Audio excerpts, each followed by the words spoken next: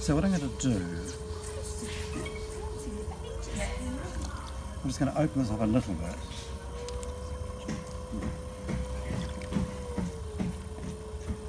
And the idea is that I want this is going to be sort of a small platter type of form, and I want the colour to be on the inside and not on the outside. So I'm going to dig a few holes out this time.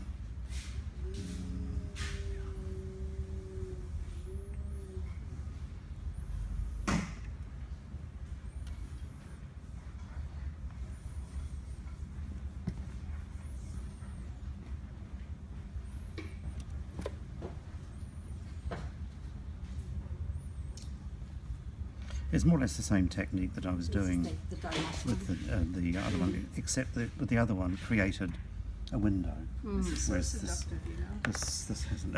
I just look at you. I'm gonna look at you doing even just that much. I'm like, I want to do this. Yeah, I know exactly how you feel. It's amazing, yeah. And really push this in. So what I'm going to do now is just open this up, and it's going to become like a platter. Do you get air bubbles from shoving the stuff in? it does all sorts of it just I do.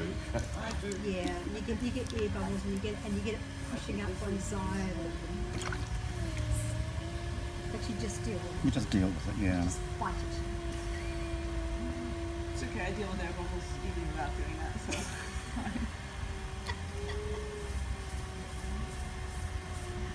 But the thing is, Susie, it's really important that all your clays are the same consistency. Yeah. So, because if they're not, you get lumps and lumps and lumps. When you add in the color.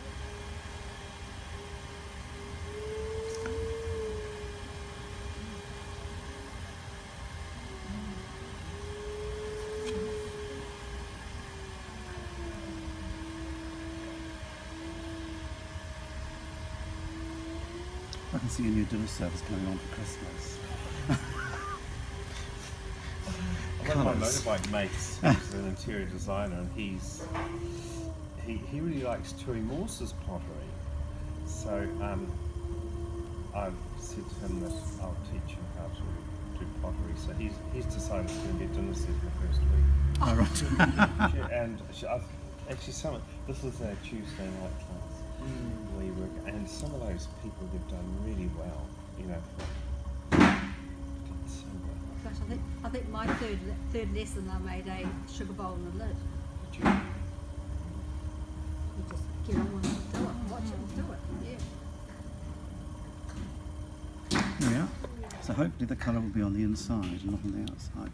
And when I turn it, which I'll demonstrate this one later on, it'll become more obvious with the colour.